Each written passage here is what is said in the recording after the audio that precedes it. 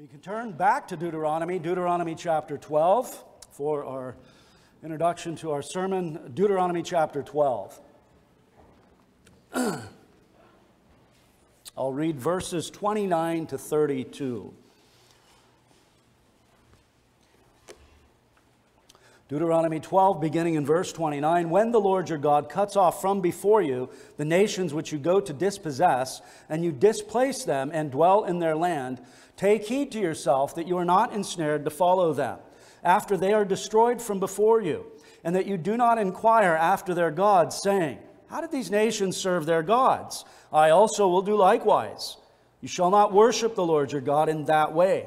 For every abomination to the Lord, which he hates, they have done to their gods. For they burn even their sons and daughters in the fire to their gods. Whatever I command you, be careful to observe it. You shall not add to it, nor take away from it. Amen. Well, let us pray. Our Father in heaven, we pray again for the guidance and the power of the Holy Spirit as we move through various passages of Scripture tonight. We pray that you would guide our thoughts and our minds and cause us to reflect upon the necessity to worship you aright.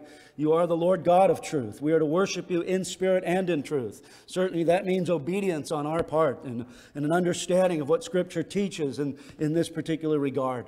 So guide us and bless us and help us, Lord, to glorify you. And we pray through Jesus Christ. Amen. Well, this morning I mentioned the regulative principle of worship and how appointing women as elders or pastors in churches would be a violation of that regulative principle of worship. Basically, the regulative principle of worship is simple. We do what God commands us to do in Scripture. So we looked at that a couple of weeks in a row at 1 Timothy chapter 3, verses 14 to 16, under the head, the regulation of the church's worship. Well, we're going to expand that theme, the regulative principle of worship, and we're going to look at some Old Testament passages tonight. Basically, I have a twofold aim. I want to highlight first the divine appointment of worship, and then secondly, the covenantal context of worship. Now, some of these concepts will probably be new. Some of them will probably be repetitious for those who attend the confession studies and the Wednesday night Bible study, but nevertheless, I want to lay a foundation so that if we make changes to corporate worship in the coming months, there is biblical warrant and ground to do so. We're not going to make changes away from Scripture, but hopefully changes in conformity to Scripture. So again, there's going to be a leaning on my part on the confession of faith and theology. I'm more comfortable just starting in a book and preaching through that book. Topical series are not my forte, so I'm in a bit of a quandary on how to approach this particular subject matter, but I definitely think we need to get in our minds the divine appointment of worship and then the covenantal context of worship. The covenantal context of worship becomes very important when you read, say, for instance, the Old Testament versus the New Testament. In the Old Testament, you have tabernacles, you have a temple, you have a priesthood, you have sacrifice, you have incense. You have a lot of things that we don't utilize in the New Covenant. Well, how do we account for that? Is there a way to explain the change in our approach to God in accordance with His Word? Well, yeah, it's the covenantal context. So that's why I think that's an important head. Not sure we're going to get there tonight. I want to focus primarily on the divine appointment of worship. So remember, the Puritan view is what's called the regulative principle of worship. That simply means we do what we are commanded in Scripture. We're not permitted to do that which is not mentioned. We are to do what God says. So only what is commanded is acceptable in worship, and anything outside of what is commanded is prohibited. Then you've got what's called the normative view. The Anglicans, the Roman Catholics, the Lutherans, they all operate according to this principle. What is commanded is acceptable, plus anything not expressly prohibited is acceptable. Only what is expressly condemned or forbidden is prohibited. So in other words, they say we're free to do that which the Bible doesn't forbid. Well, we could have a pony up here. We could have a puppet show up here. We could do all manner of things up here because the Bible doesn't expressly forbid such things. When you adopt the normative principle, basically anything goes. And ultimately, it's that church or those elders that make the determination about the public worship of God. I think Benjamin Keach summarizes well for us what the regulative principle means or entails. Whatsoever we do in the worship of God, we must see we have a command from God to warrant our practice. And also we must not add to, nor diminish from, nor alter anything. If we do, God will not hold us guiltless. And then our confession of faith, chapter 22, paragraph 1, it says, "But the acceptable way of worshiping the true God is instituted by himself, and so limited by his own revealed will, that he may not be worshipped according to the imaginations and devices of men, nor the suggestions of Satan, under any visible representations, or any other way not prescribed in the Holy Scriptures."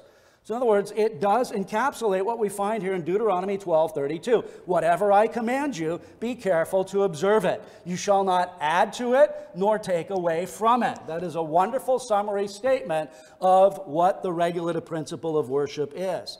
Now, when we talk about worship in this series of messages, it's going to be dealing with public worship. This is not a negation of private worship when you read your Bible in the morning and when you pray to God. It's not a negation of family worship when you gather the children around and you read Scripture and you engage in catechism and you sing some hymns with them or some children's songs. But the primary emphasis as we move through this material is on public worship. It is the people of God gathering together at a specified time on the Lord's Day to worship God. And when we come down to it, this is the most important aspect or one of the most important aspects in our religion. Why did God make man? What is the chief end of man? Man's chief end is to glorify God and to enjoy him forever. We see that in the garden. Why did God make Adam and Eve? Not because he had a need, not because they completed him. He does it according to his own good pleasure. They don't add anything to God. They don't diminish anything from God. But God, according to his good pleasure, makes man, makes him in his image, and makes him to commune with him. And we see that communion take place in the garden. We see that interaction between God and Adam and Eve. We see worship. And so man's chief end is to glorify God, to enjoy him forever. And worship is a period of time that is set apart exclusively for the purpose of communion with God by the means which he has appointed. Some suggest that the regulative principle of worship, it's too restrictive. All of life is worship. Well, brethren, that's not the case. All of life isn't necessarily worship. When you're engaged in work, you should be focused on your work. Now, of course, the general sense, you do it to the glory of God, you do it for his honor and for his praise, but that's not the case that all of life is worship. That's like saying in your marriage, all of life is a date night. No, it isn't. There's a lot of bad breath. There's fights, there's arguments, there's interactions that aren't date night sort of quality. If everything is worship, then nothing is worship. And so the regulative principle of worship applies specifically to the people of God meeting in the house of God on the day of God for the worship of God, communing with him, glorifying him, and enjoying him. Now, having introduced, let's look at the divine appointment for worship, and there are three things to observe. First, the books of Exodus and Leviticus. Secondly, the command in Deuteronomy 12, and then we'll end with an emphasis in the book of Chronicles. But first, with reference to the books of Exodus and Leviticus, you can turn to Exodus chapter 20.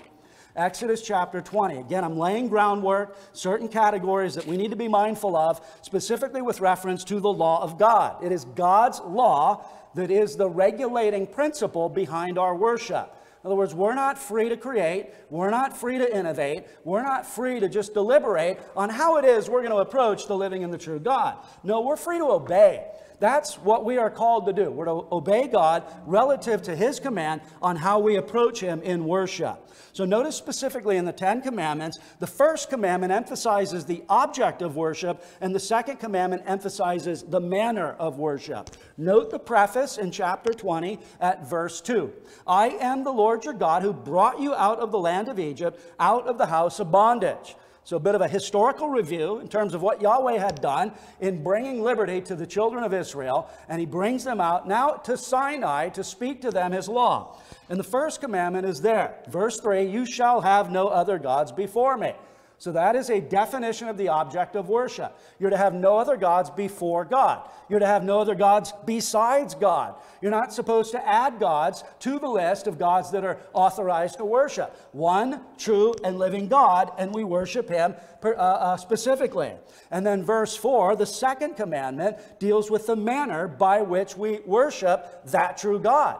You'll see subsequent to this in Israel, they would say they were worshiping Yahweh, but they would do it in a manner that betrayed the second commandment. Like when Jeroboam builds those calves so that the people of God don't go to Jerusalem. He puts them in locations where they will not go back to Jerusalem. And he says, behold your God who brought you out of the land of Egypt. That was not the case. But it was suggesting by Jeroboam that this was Yahweh pictured as a calf. So if you have the right God, good. But you need to worship the right God in the way that the right God commands. And that's the emphasis in the second commandment. Notice in verse 4, you shall not make for yourself a carved image, any likeness of anything that is in heaven above, or that is in the earth beneath, or that is in the water under the earth. You shall not bow down to them nor serve them.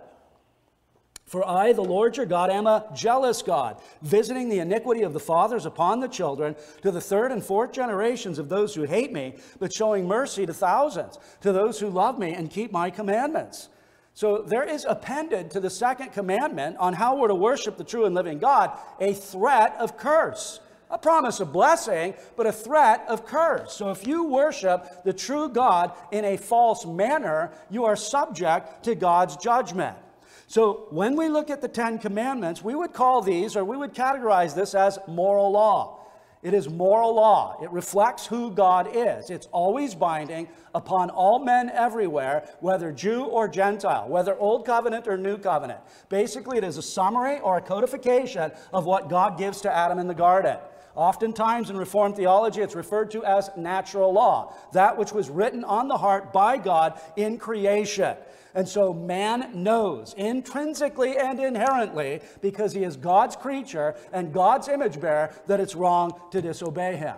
Man knows inherently and intrinsically that it's wrong to murder, that it's wrong to commit adultery. Now, I realize they suppress that truth in unrighteousness, and I realize they act against that, but there is a conscience that does accuse them, according to the Apostle Paul in Romans 2:14 and 15.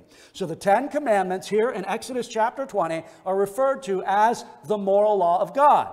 But as you continue in the book of Exodus, you'll notice that there's other types of law. And in the Reformed tradition, we speak of the threefold division of the law. So you've got the moral law, which we have here in Exodus chapter 20. Then you have what's called the ceremonial law. And ceremonial law specifically governs worship. We might also call that positive law, which we'll deal with a bit later. Positive law is something that is commanded by God for a time. It's not moral law that's always relevant to everybody in every situation. Positive law is the prohibition against eating from the tree of the knowledge of good and evil in the garden. Positive law is the reason why in the Old Covenant the Jews worshiped on Saturday. Positive law is the reason why in the New Testament or New Covenant Christians worship on Sunday. Positive law is what governs worship in the particular covenant you find yourself in. So we've got moral law of God written on the heart of man at creation, delivered by God to Moses and Israel at Sinai, and it's written on the hearts of believers according to the prophecy of Jeremiah 31 in redemption. And then this ceremonial law. Turretin refers to it this way. The ceremonial law is the system of God's positive precepts concerning the external worship in sacred things, prescribed to the ancient church either for the sake of order or signification. Our confession says that it does a few things. That this ceremonial law given by God to Israel prefigured Jesus. When you get to Leviticus chapters 21 and 22, think Jesus. Leviticus 21 specifies that the priest cannot be handicapped. That's not because God is anti-handicap. That is because God is glorious, and God demands that those who come nigh to him in that public activity is fit for service. And so in Leviticus 21, you see the premium put on the priest that is qualified to engage in priestly service. And then in Leviticus 22, it deals with the animals. the animals that are to be sacrificed. You don't get the defective one out of your flock and drag it to the house of God because you're not going to make any money off it, and you're certainly not going to eat it, so you're going to go ahead and give it to God. No. What we find in Leviticus 21 and 22, along with much of Leviticus as a whole and much of the book of Exodus, is prefigurement or typology, pointing us forward to the Lord Jesus Christ. So the ceremonial law is realized by John the Baptist when he says of Jesus, "Behold, the Lamb of God who takes away the sin of the world." All those lambs, all those bulls, all those animals in the Old Testament prefigured the Lamb of God. They typified, they pointed forward. They were announcements that God is going to send one that will save his people from their sins. There are certainly moral duties involved in the ceremonial law, but then the ceremonial law was abrogated. It was temporary. It came to a conclusion. In fact, leave your pencil there and turn to the book of Hebrews, just so you can see that those old covenant laws relative to worship, relative to prefiguring the Lord Jesus, containing some moral duties, was in fact abrogated. Better, it was in fact fulfilled by our Lord Jesus Christ as the sum and substance of what those things typified. Notice in Hebrews chapter 9, chapter 9, specifically at verse 6. Hebrews 9 at verse 6. Now, when these things had been thus prepared, the priests always went into the first part of the tabernacle performing the services. But into the second part, the high priest went alone once a year, not without blood, which he offered for himself and for the people's sins committed in ignorance. The Holy Spirit indicating this, that the way into the holiest of all was not yet made manifest while the first tabernacle was still standing. It was symbolic for the present time, in which both gifts and sacrifices are offered, which cannot make him who performed the service perfect in regard to the conscience. Concerned only with foods and drinks, various washings, and fleshly ordinances, notice, imposed until the time of Reformation. It had a built-in obsolescence. It was going to come to an end. Its typical function would be completed when the antitype came. When the Lamb of God arrives on the scene, to go back to the temple or tabernacle and present animal sacrifices is to go backward in redemptive history. Notice in Hebrews chapter 10, specifically at verse 1, "For the law, having a shadow of the good things to come, and not the very image of the things, can never with these same sacrifices which they offer continually year by year make those who approach perfect. For then would they not have ceased to be offered? For the worshippers, once purified, would have had no more consciousness of sins. But in those sacrifices there is a reminder of sins every year. For it is not possible that the blood of bulls and goats could take away sins." And then he goes on to highlight the glory of Jesus, who took a body to himself, was a sacrifice, and thus fulfilled all that was typified in that old covenant system. So go back with me to the book of Exodus. So you've got this emphasis, the moral law, chapter 20, ceremonial law, which governs worship, priesthood, tabernacle, temple, incense, sacrifice, and then you have what's called the judicial law. And the judicial law, and again, there's not a quiz after this message tonight. I'm thinking that I'm going to genuinely confuse everybody. Just stick with me. I'll try to make it as less painful as I can possibly make it. But again, these concepts are necessary. How do we not allow incense and sacrifice and priests into new covenant worship? Have you ever thought that? Have you ever read through the Old Testament and said, why don't we have priests today? Why don't we have incense? Why don't we have the sorts of instruments that were utilized in temple worship? Why don't we do that? Well, there are reasons why, and there's arguments why, and there's answers why. We need to lay the groundwork in terms of who God is and what his law reveals. So basically, in judicial law, again, Turretin, the forensic or judicial law concerned the civil government of the people of God under the Old Testament and contained a body of precepts concerning the form of that political rule. In other words, how is Israel supposed to conduct itself when it goes into the promised land?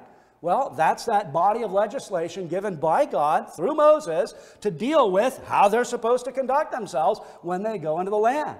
Now, behind judicial law is moral law. When you have, for instance, the command to build a fence on the top of your flat roof so somebody doesn't fall off and kill themselves, I think that's an application of the Sixth Commandment in civil society.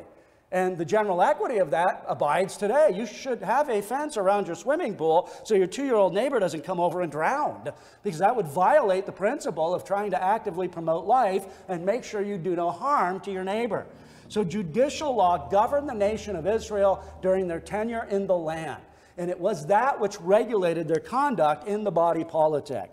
Now, when we ask the question, is this threefold division of the law biblical? Guess what many have answered? No, it's not. It is a Reformation imposition upon the text of Scripture. It isn't. It is a Reformation. Actually, it goes way back even to the patristics who saw the threefold division of the law. But look at chapter 20 in the book of Exodus. You've got moral law. Look at chapter 21. You've got verse 1. Now these are the judgments which you shall set before them. Here you've got laws concerning slaves. You've got laws on homicide. You've got distinctions between murder and manslaughter, laws regarding bodily injuries, laws concerning property damage, laws concerning society as a whole. In other words, it's judicial law. How do we apply the general principles of the Decalogue, or the Ten Commandments, the moral law of chapter 20, into life in society? Well, chapter 21 at verse 1 all the way to chapter 23 at verse 9 indicates that emphasis. This is how Israel is supposed to conduct herself as a body politic in her tenure in the land. And then we have ceremonial law. So the covenant is ratified in chapter 24, and then the emphasis falls on ceremonial law beginning in chapter 25. Those laws that regulate the worship of Old Covenant Israel. And essentially, what you have is the instructions for the tabernacle, chapter 25, beginning in verse 1, all the way to chapter 31 and verse 11. And right kind of in the middle of that, in chapters 28 and 29, you have legislation concerning the priesthood. So see, it's not how do we live in society with reference to bodily injury? How do we live in society with reference to property disputes? It's rather, how do we worship this living and true God? Well, this living and true God ordained that you have a tabernacle. This living and true God ordained that you had a priesthood. This living and true God ordained that you brought sacrifice because He's holy, and without the shedding of blood, there is no remission.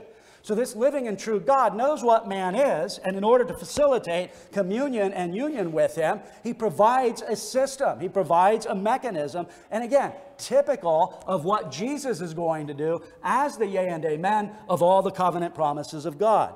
So you've got the instructions for the tabernacle, chapters 25 to 31, and then you've got the construction of the tabernacle in chapter 35 to 40. So much of the book of Exodus is taken up with ceremonial law. Much of the book of Exodus is taken up with that particular emphasis of God's dwelling with His people. The first part of the book is God's deliverance. The second part of the book is God's demand. And the third part of the book is God's dwelling with His people. And then notice the purpose. Look at 25:8. We ask the question, why the tabernacle? 25:8, let them make me a sanctuary that I may dwell among them. Isn't that beautiful? God Most High wants to dwell with us. God Most High provides a mechanism by which He can dwell with us.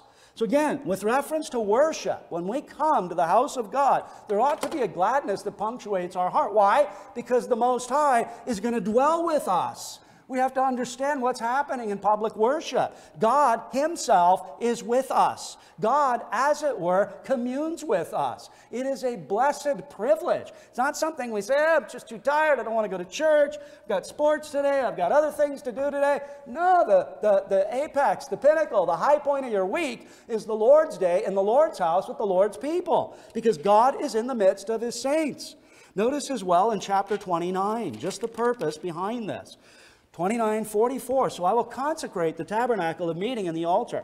I will also consecrate both Aaron and his sons to minister to me as priests. I will dwell among the children of Israel and will be their God. And they shall know that I am the Lord, their God, who brought them up out of the land of Egypt, that I may dwell among them. I am the Lord, their God. So you've got the instructions with reference to the building of the tabernacle, and then you've got the construction of the building of the tabernacle. Turn to chapter 35. Chapter 35, we'll see something similarly when we look at the book of Chronicles, but here in chapter 35, notice specifically when it comes to building this tabernacle. Find a couple of unemployed guys at Home Depot and see if they want to, get their hands dirty for a day. Just get a couple of derelicts that don't have anything better to do and hand them a hammer and just have them start, building. That's not what happens here. God fills artisans with the Spirit of the living God to construct the tabernacle. Why? Because God is to be worshiped in an appropriate manner. Notice in 35:30, and Moses said to the children of Israel, see, the Lord is called by name Bezalel, the son of Uri, the son of Hur, of the tribe of Judah. And he has filled him with the Spirit of God in wisdom and understanding and knowledge and all manner of workmanship to design artistic works, to work in gold and silver and bronze, in cutting jewels for setting and carving wood, and to work in all manner of artistic workmanship. And he has put in his heart the ability to teach in him and Aholiab, the son of Ahisamach, of the tribe of Dan. He has filled them with skill to do all manner of work of the engraver and the designer and the tapestry maker in blue, purple, and scarlet thread and fine linen, and of the weaver, those who do every work, and those who design artistic works. And Bezalel and Aholiab and every gifted artisan in whom the Lord has put wisdom and understanding to know how to do all the manner of work for the service of the sanctuary shall do. Now notice, according to all that the Lord has commanded. He doesn't choose Bezalel and Aholiab because they're creative, because they're innovative, because they have good minds and they're good architects. No, he fills them with the Spirit of the Lord so that they will obey him and construct the tabernacle in the manner in which he specifies. And that emphasis on obedience in terms of the building of the tabernacle comes out in several places. I will just read them off. Chapter 35 and verse 29, back up there. Which the Lord, by the hand of Moses, had commanded to be done. 36:1, we've already seen. Look at 39:1. 39:1. Of the blue, purple, and scarlet thread, they made garments of ministry for ministering in the holy place, and made the holy garments for Aaron, as the Lord had commanded Moses. Drop down to verse 7. As the Lord had commanded Moses. Over at verse 21, as the Lord had commanded Moses. Verse 26, as the Lord had commanded Moses. Verse 29, as the Lord had commanded Moses. Verse 31, as the Lord had commanded Moses. You get the point. Do you think we go in the new covenant and then it's a free-for-all? Well, you're the new covenant believer. You just come up however you want. You just figure out whatever strange fire you want to offer up, and you just do that. You do you. Absolutely, positively not. The same argument from Deuteronomy chapter 4 as to why we ought not to engage in idolatry is utilized by the apostle in Hebrews 12 when he tells us we are to come to God and offer up acceptable worship. And that acceptable worship isn't acceptable to us. The Bible doesn't ask the people of God, what is it that's acceptable to you? Well, I don't like long sermons. I don't like a lot of theological concepts. You may not, and that's okay. But you're not asked in Scripture how you want worship to function. It's acceptable to God. And then it's punctuated in Hebrews 12 with this. For our God is what? He is a consuming fire. Just like in the Old Covenant, the God of the New Covenant is the same. He hasn't changed. He doesn't say, well, it's okay. Just bring whatever it is that you feel like bringing. No, it is the regulative principle of worship, whether you're in the Old Covenant or you're in the New Covenant. And then several other times in chapter 39, chapter 40, we see this emphasis. And then with reference to the implementation of corporate worship. I think I've explained to you, I know I've explained to you many times. They finished the tabernacle. Look at chapter 40. They finished the tabernacle, and then notice what happens, according to verse 34. Then the Lord covered the tabernacle of meeting, and the glory of the Lord filled the tabernacle. This is what they wanted. This is what God had commanded. This is what God had said. Have them build a sanctuary for me that I may dwell in the midst of them. So that dwelling place concept has been achieved, but not meeting place. In other words, they can't go in when God is there.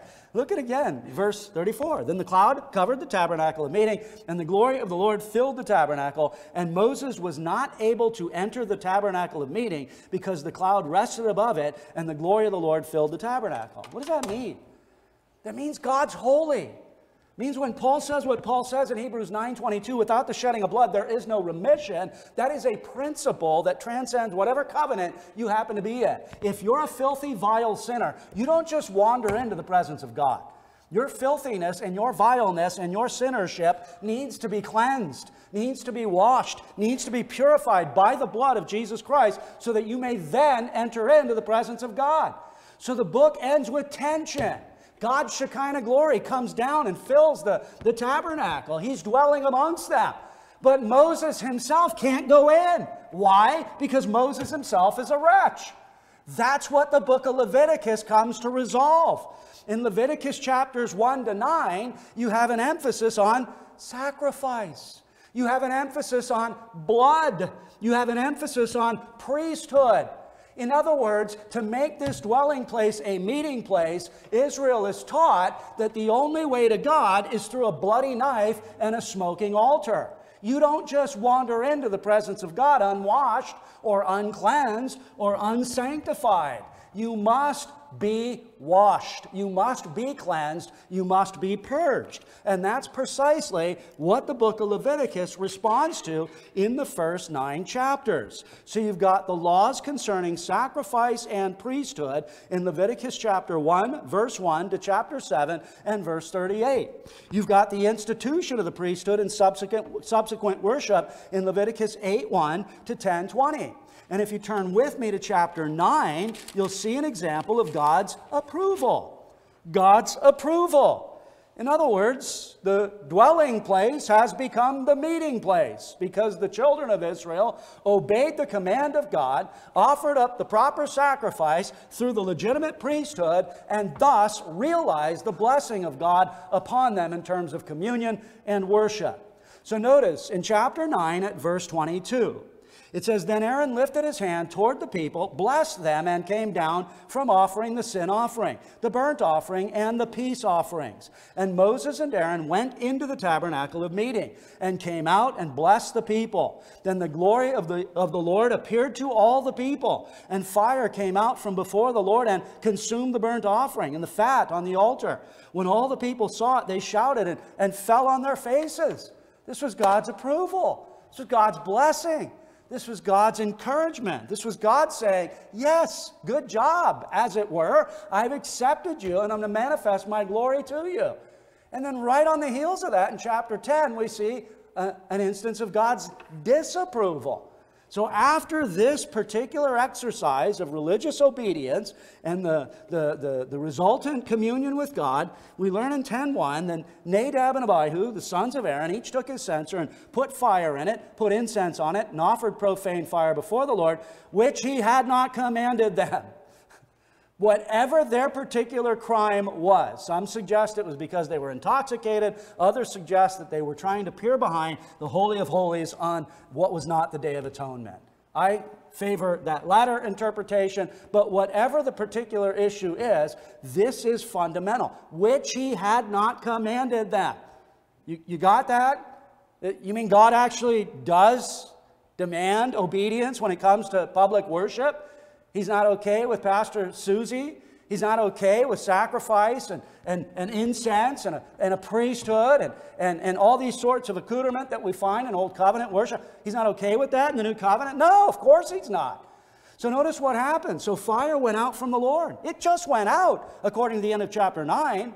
But in chapter 9 it goes out to consume what? It goes out to consume their sacrifice. It goes out to consume that which was acceptable to God. Not so for Nadab and Abihu. When they offer up profane or strange fire, that fire goes out from the Lord and devours them. And they died before the Lord. And Moses said to Aaron, "This is what the Lord spoke, saying, by those who come near me, I must be regarded as holy. And before all the people, I must be glorified." Doesn't sound like a God who gives, you the freedom and the leeway to be innovative when it comes to worship.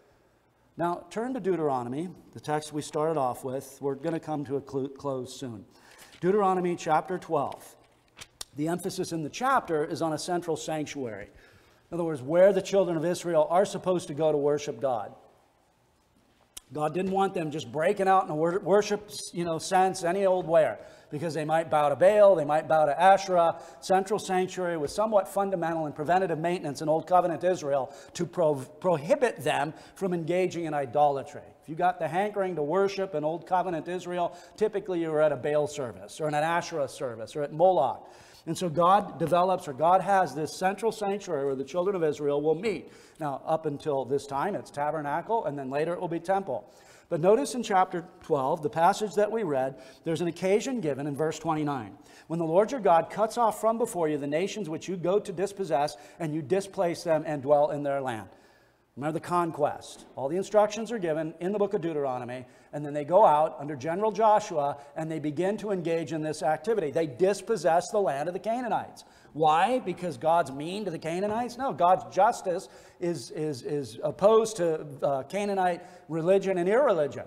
And this was a promise made to Abraham, Isaac, and Jacob. So God says, when you go into these nations, note the warning of verse 30, take heed to yourself that you are not ensnared to follow them after they are destroyed from before you, and that you do not inquire after their gods, saying, how did these nations serve their gods? I also will do likewise.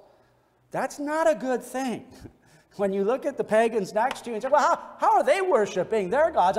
I think I'll go thou and do likewise. That's kind of how we're led to believe that New Covenant worship functions. If the world's doing something and it works in the church, well, let's do it. Well, what does God authorize? What does God command? What does God demand? What does God say? What do the documents of the New Testament, which regulate New Covenant worship, what do they say? Do we just ape whatever the world does and it works and bring it into the worship of God because we want it to work? There's something more important than things working. Truth. God's glory, God's majesty, God's honor. It's not about utilitarianism. Well, whatever works is what we utilize. No, we do what God commands. So look at the pagans, or rather look at the Israelites looking at the pagans. Then there is this command in verse 31. You shall not worship the Lord your God in that way. Remember? Object, commandment 1. Manner, commandment 2. You shall not worship the Lord your God in that way. For every abomination to the Lord which he hates, they have done to their gods. For they burn even their sons and daughters in the fire to their gods. Now they do a lot of lesser things that are wicked and sinful and evil and vile, but God shines the light on one of the apexes of their wickedness and evil. That's what you did when you worshiped Molech. Molech was an idol with arms outstretched. He was standing in a bay of fire or surrounded by fire. You threw your baby into his arms, and because he had arms but couldn't catch, the babies would drop into the fire and be burned to death. And Israel would get caught up in that kind of religion, much to the absolute rebellion against commandments like these. And then it's in this context that we find verse 32, which is the corrective. See, the regulative principle of worship is not a straitjacket. It's not binding us. It's not, well, in one sense it is. It's keeping us from idolatry. It's keeping us from aping the pagans. It's keeping us from the sorts of things that go on in the name of Christian religion or Christian worship that are not Christian worship, brethren. And this isn't just an intramural, well, I don't like the way they're doing these things. Have you noticed what's happened in the churches over the last few years? It's a free-for-all. It's horrible. It has no sort of resemblance to what you find in the pages of the New Testament. And to suggest that we actually regulate our worship according to the written word of God, well, that's antiquated. That's old-fashioned. That's puritanical. That's not what God wants. God wants us to be happy. Jesus wants you to have, lots of fun when you come to worship. No, he doesn't. Where did that come from? Lots of fun when it comes to worship? It bugs me when the pagans use Jesus against us. Open your borders because Jesus wants you to. Well, it bugs me when ecclesiastical authority uses Jesus to bat us down as well. Well, Jesus wants everybody to be fulfilled in worship. Well, what's more fulfilling than worshiping God the way that God commands? That's where fulfillment, if that's an actual thing we ought to pursue, comes. So notice the principle in verse 32. Whatever I command you, be careful to observe it. You shall not add to it, nor take away from it. So in conclusion, we'll get to the emphasis in Chronicles, God willing, next time, and then the covenantal context of worship next time. But just a couple of thoughts. One, Man's chief end is to glorify God and to enjoy Him forever. And one of the ways that God has facilitated that in this present evil age is with the church. It's with the people of God, blood-bought by Jesus, called out of darkness into marvelous light, given the grace to believe on Him, to be forgiven of our sins, to be cleansed in His blood, and to receive His righteousness. And then we find each other in these places called church, and we gather together and we use the simple means enjoined by God to us in the covenant documents called the New Testament on how we're to approach Him. The same living and true God that was the consuming fire in Old Covenant Israel is the same living and true God that is a consuming fire in New Covenant Israel. And so we are to approach Him obediently. We are to approach Him in a way and in a manner that is consistent with His holiness and that is in response to His revealed word. Secondly, just ponder the thought in terms of the privilege involved. I realize, brethren, probably right now, it's warm, it's late, I've droned on a long time, it doesn't feel like God's right here in the midst of this place, but He is. Christ is in the midst of the lampstands. When you turn to Revelation chapter 1, the lampstands, the 7 lampstands of the churches of Asia Minor, Christ is there. Christ is communing. Christ is blessing. Christ is encouraging. Christ is strengthening. Christ is with His people. He has promised never to leave us nor forsake us. That is a general overarching theme that we can hold on to on a Monday, Tuesday, Wednesday, Thursday, Friday, Saturday. It is especially manifested on the Lord's Day when He comes to His own and He encourages us and He builds us up in our most holy faith and He causes us to grow in the grace and in the knowledge of our Lord and Savior. So God, in His mercy, has brought us together through the blood of the Lamb to be a worshiping people. And when it comes to worship, we're to be obedient, not creative, not innovative, because God is indeed a consuming fire. Well, let us pray. Our Father in heaven, we thank You for Your word. We thank You for the clarity of it concerning worship and the command of God and the necessity to follow that. I pray that You would help us and help other churches, help the people of God throughout the world to take the documents seriously, to take the commands of Christ seriously, and seek by Your grace to implement those things. I pray for Your blessing upon this local church. I pray for all of the brothers and the sisters here. Again tonight we remember Mr. Faber. We just commend him to You and to the word of Your grace and pray that all would go well in this surgery. Please bless Wilma. Please bless all of the children. And may You in the midst of these things comfort and encourage them. And we ask this through Jesus Christ our Lord. Amen. We'll close with a brief time of meditation.